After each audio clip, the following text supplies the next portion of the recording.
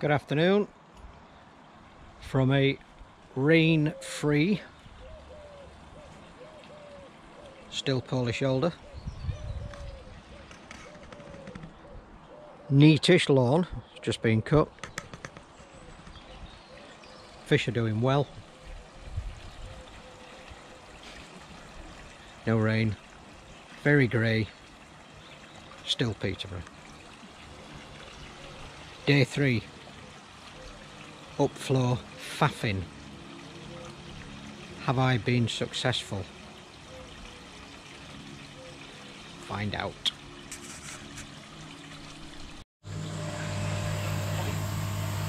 Here goes.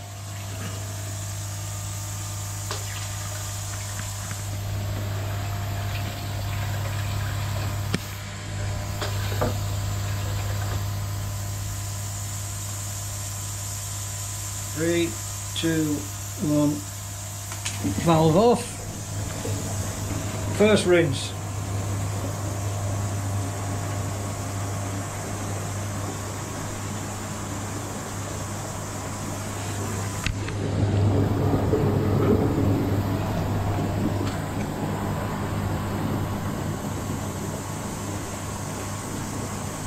I did have the manual valve shut, so this might not totally empty. We shall see. My fault. Basically, I had that valve closed because in the past I've known for them to pass, and I didn't want that trickling out to waste all night without me knowing. So if we can look beyond, this might not totally empty. So we've got 20 seconds. So after 20 seconds I've got to turn this valve on to allow the upflow filter to fill back up, so then go through its second sequence. I've only set mine to 15 seconds. Righty did his to 18. So now the pump is demanding, water level going back up, so this shouldn't be a total fill now, this should be a partial fill.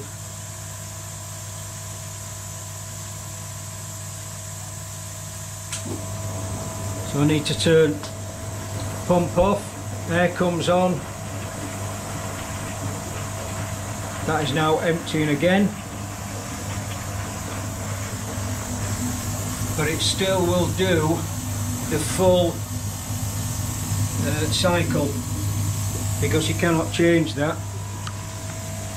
So at least with this one, this will totally empty, and there will be quite some delay before it does actually fill this time round. I'm currently working on fitting a one-way valve in there, so up to now I'm having to turn this manually.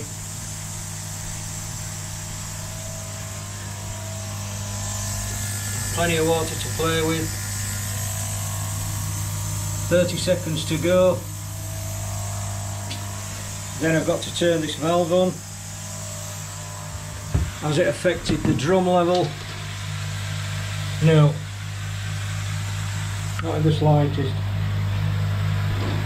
But it will do when it starts to fill. So 7, 6, 5. As soon as the pump starts to demand, I'll turn this on. Okay, pump's kicked off, water coming in. This is the end of the second flush.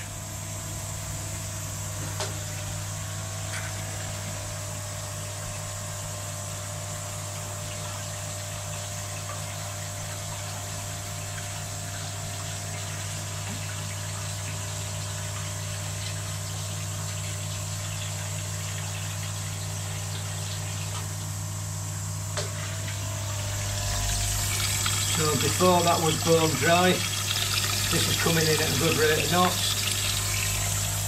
Timer sequence has now finished.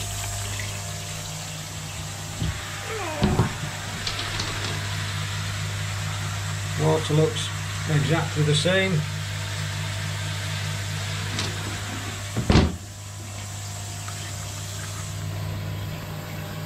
I think we can call that a success. I hope you agree. Thanks for watching. Let's have a bit of cat.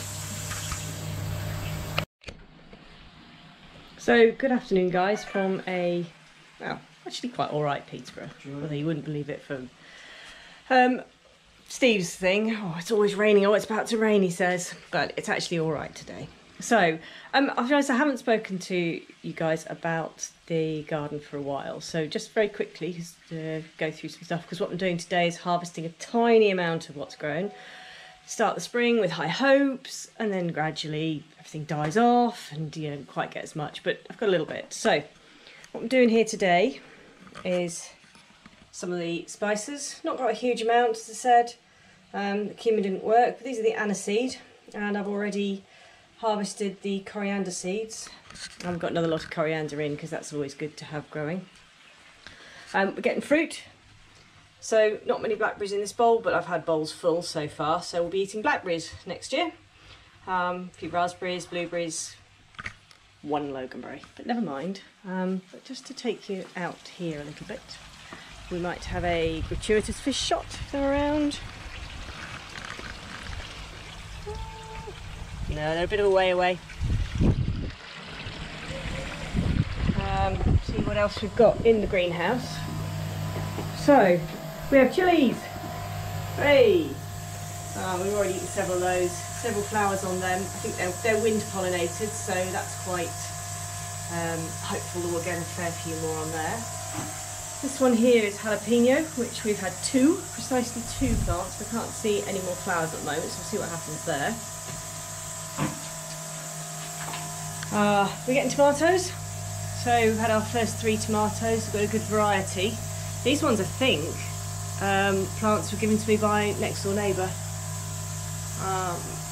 We've got beef tomatoes, and then there's some, I don't know if this will show up against the light, but there's also some little baby tomatoes. That's good. That one there is caraway seeds.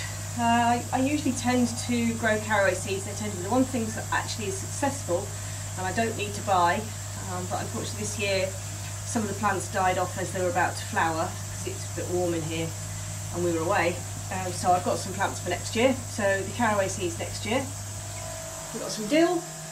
This dill is great with fish, and it's something which grows really well in summer, but I find I always want to eat in the autumn, so that's good. A bit of holy basil. Good for Thai dishes. And yeah, and these are nigella seeds, which are the little black kalonji onion, as they're also called, which is quite a pretty flower. Nothing like the big love in a mist, which most times you see, but these will ripen. And I'm hopefully going to get into the stage with these where I'm actually self-sufficient, so I get some for cooking and some for planting next year, which is good. Little gillyflower there, which was given to me brought down by Gary when he came to visit, and that's the first one's about to flower, so thank you very much for those, and we'll see what colour it is. And that's the coriander, so that's the next lot of coriander, which is all good. A few other things in the garden, which we're starting to get. So none of the root vegetables came up at all. No, I'm lying. One beetroot, which was promptly eaten. So yeah, we'll give up on that bed. We'll not talk about those. Thankfully, next door neighbour has thrown some beetroot over the hedge at me. So thanks very much for Debs. Onions, a couple of them are bolted, which I just quite like the flowers, but so I'm starting to harvest those. Again, they're not very big, but there's a fair few of them, and I haven't weeded. So yeah, we're quite behind with the garden this year. They'll be charred for slightly late again in the autumn, which is that's sort of a very easy to eat cabbage, or something's eating that. It might be because we actually haven't got the net down properly, so I'll need to sort that out. And again, I did really well for being given plants this year, and most of the successful stuff's what I've been given. So I have French beans, which I've actually picked those for today, but you see there's one there that will be ripe in a couple of days. There's the runner beans, full of hope, but the wind blew them out and blew them over and pulled most of the plants up. So not much to show on there, but I'm getting some. They will be frozen. So with the beans, I love beans, it's probably my favourite vegetable. So boil them for 2 minutes, plunge them straight in freezing water for 2 minutes and then freeze them. And that'll give us a few meals during the winter, particularly French beans, because that'll be good with the Thai basil and the laxa plant, which we talked about last year, in sort of making some quite interesting dishes. Again, another plant I was given. So I wasn't going to do sweet corn this year, but I was given 3 plants again by next door neighbour, who I think got them from her next door neighbour. So hopefully we'll be able to harvest these soon. So looking forward to love corn on the cob. So 1, 2, 3, 4, 5, 6 plants there, which is all good. Oh yeah, it comes to this time of year and you just think, do you say spring, you're so full of hope. This time of year you take what you can. Every win's a bonus. Everything that you can get from the garden will taste better. So it's just something else you don't have to buy. It may not be much, and certainly I know there's a lot of people out there who say, well, we should all be self-sufficient in food. You can't do that, but it's always a pleasure when you do. So yeah, very quick run round of, yeah, not a great year for it. Last year was a lot better, but still a few successes. So yeah, thanks very much everybody, and stay safe, and talk to you again soon. Bye. Right, here goes nothing. One-way valve fitted. The spring was cut majorly to make it a lot softer to operate. I'm going to leave the valve. Manual valve is open.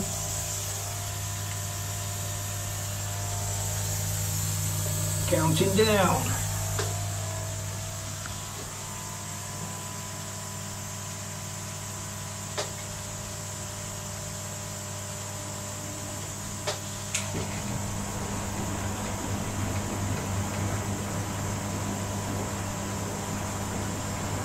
So this is the first rinse of 2. This is a full rinse.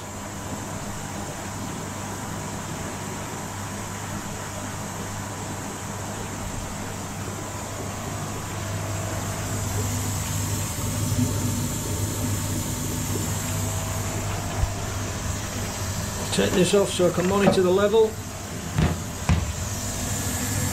Yeah, that's fine. 46 seconds. I might just have to play around with the timer just a fraction. We'll see.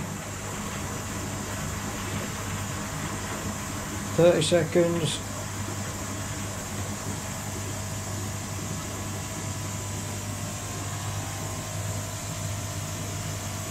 Twenty seconds.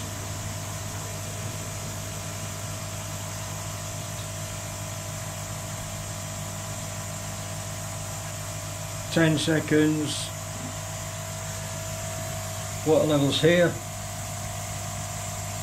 2, 1. Now that should cut back in now. And there we go. So this should now count down for 15 seconds, I believe.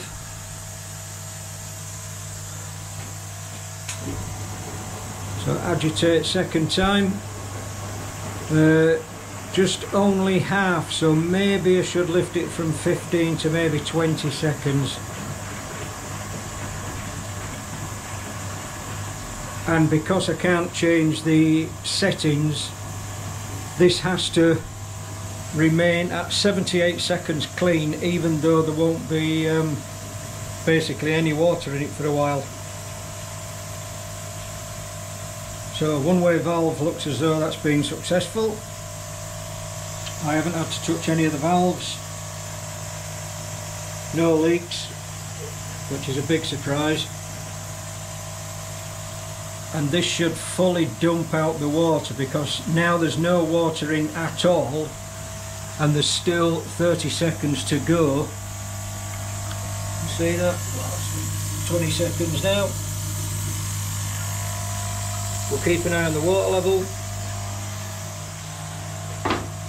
We'll keep an eye on the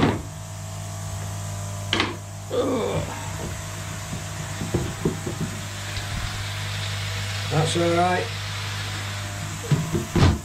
Right, this should kick back in, start refilling. Pump has turned on, water coming up as you can see.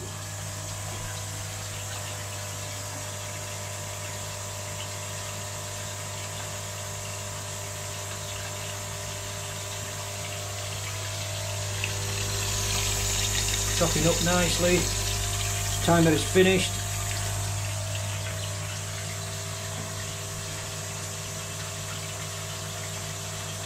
And that looks as though it's been successful.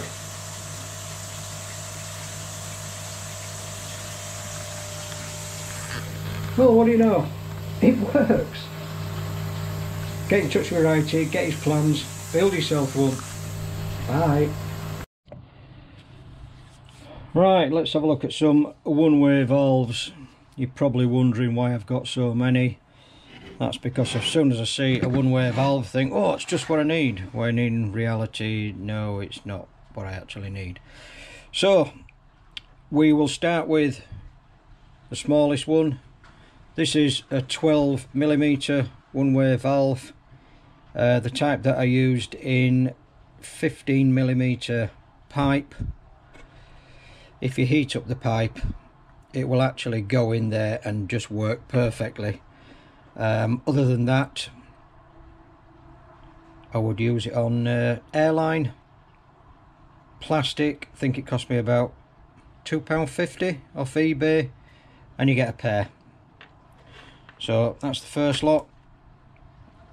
The next one, this is just a standard non-return valve that are used in like washing machines, general 40mm pipe work. I thought I might have been able to adapt one of these, and just to give you a view of what this looks like,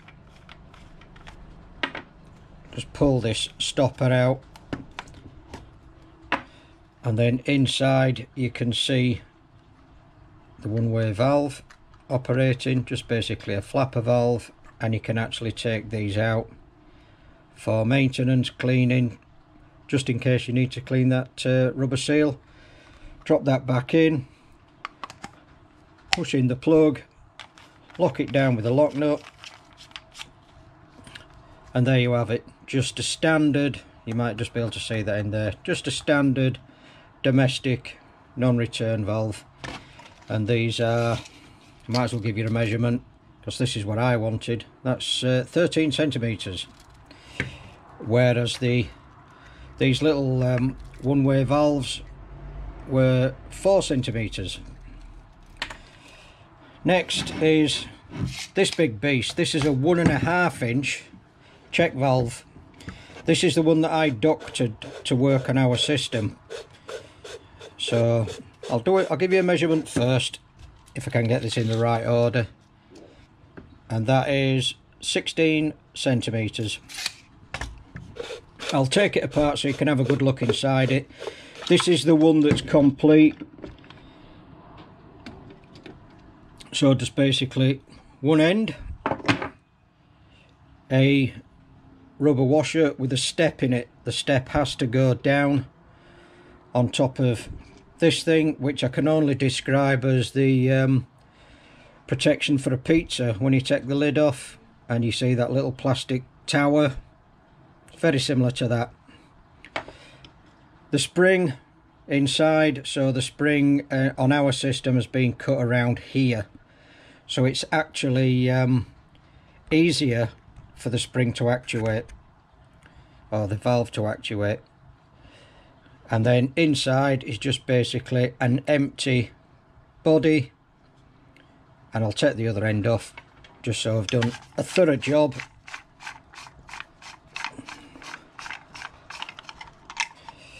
There is supposed to be a rubber seal there, but I borrowed it on another job, so this is partially redundant. And like I said, this is 1.5, a clear flow direction inside. Very easy to take apart and clean. Set that on top of there. Then the step in the rubber. That sits on top. Then apply a little bit of compression.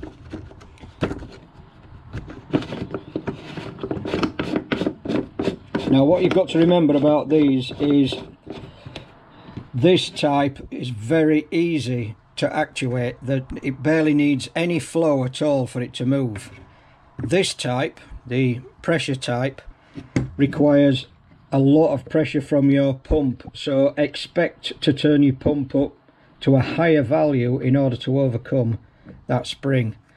So these, although very robust and work well, they can be quite costly in electric, just to force that out of the way and allow the passage of water.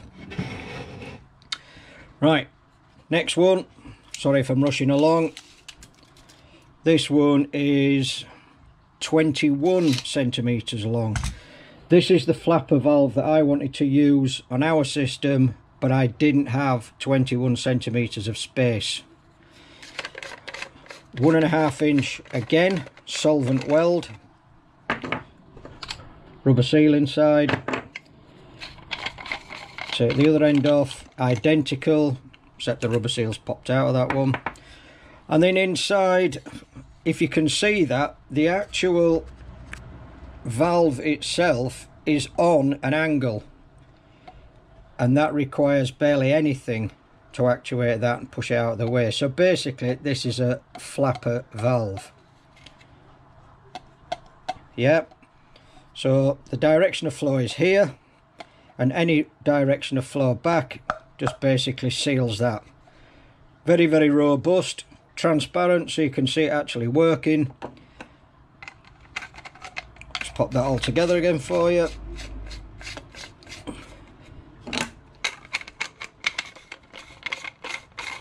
So, flapper valve. And then the last one, the one I bought yesterday because it did fit and I ended up not using it. So, direction of flow. This is called a true union check valve. This is just short of 16 centimeters long. Flow direction.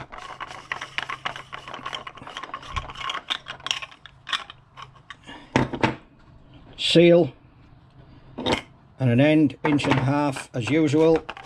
That's all I seem to use on my system. A lot of people have 2 inch, but they do a 2 inch version. This end is slightly different.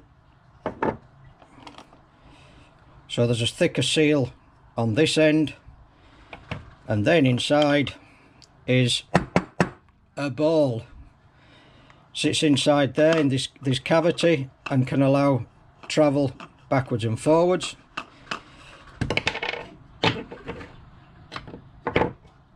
So put the seal back in.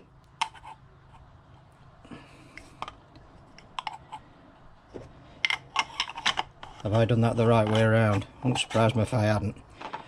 Anyway, so basically the flow goes in here, and you can see that the ball moves as the flow, the flow is that way. I'm telling you a load of pack of lies here. So the flow goes this way, the ball drops to the far end, and because there is an air gap around here, the water can travel around there. There is a big restriction with this ball, so bear that in mind, and it's fairly heavy. So like this one, you're going to need to increase your flow rate. But when the ball tries to come the other way, it basically jams against that rubber seal and creates a non-return element. So that is very robust, 1.5 inch. But I didn't use it. Thankfully I kept the receipt so I can return that. So as far as prices go, this one is around £15. This one, as I mentioned, was about £2.50 for two. This one I believe is around £27. This one I've seen as high as £34, and this one is £22. There's a little sticker on the side anyway, so I can't fob you off with that. Personal choice, I like this one basically because it's great and matches the rest of my pipe work, and I'm just finicky. As far as not putting your pump under pressure, this one. If you can find a space to fit one of these, if you need a non-return valve, this is the one that I would recommend. This one, similar to that, requires extra flow rate from your pump, and electricity being what it is, you can well do without increasing your costs. So I hope that helps. I'm not an expert in one-way valves, but it's the fact that I just happen to amass quite a number of them for no apparent reason apart from putting them in a box with fittings in my shed. Thank you for watching. Bye bye.